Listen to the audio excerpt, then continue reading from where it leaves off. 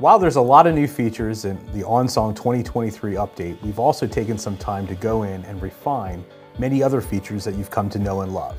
And one of those is Viewport. So let's take a look.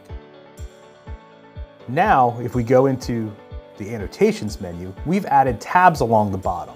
Those tabs split out viewports from the annotations themselves.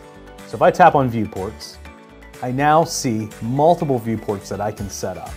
By default, I have a default viewport, and that's just the top of the screen with 100% scale. If I wanted to add a new viewport, I could come down here, zoom into a specific area of the song, maybe even select it if we have selection enabled, and press the plus button to add a new viewport.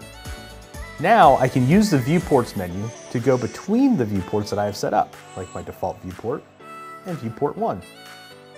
I can also tap and hold on that to perform different actions with the context menu.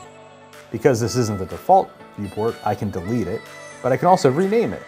So I might want to rename that something like verse 2.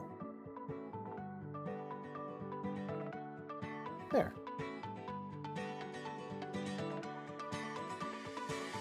And I can add as many viewports as I want to add to the song. And the really neat thing is that I can also now use actions to navigate through those viewports. So I can come in here to my actions menu, and let's say I have a foot pedal attached. I can program that foot pedal to do different things, such as go to the default viewport, go to the previous or current or next viewport as well. Lastly, if I want to go back to my default viewport or reset the viewport, I can just come into my Additions menu, the Viewports tab, and hit Reset Viewport, and I'm back to my default viewport for the song.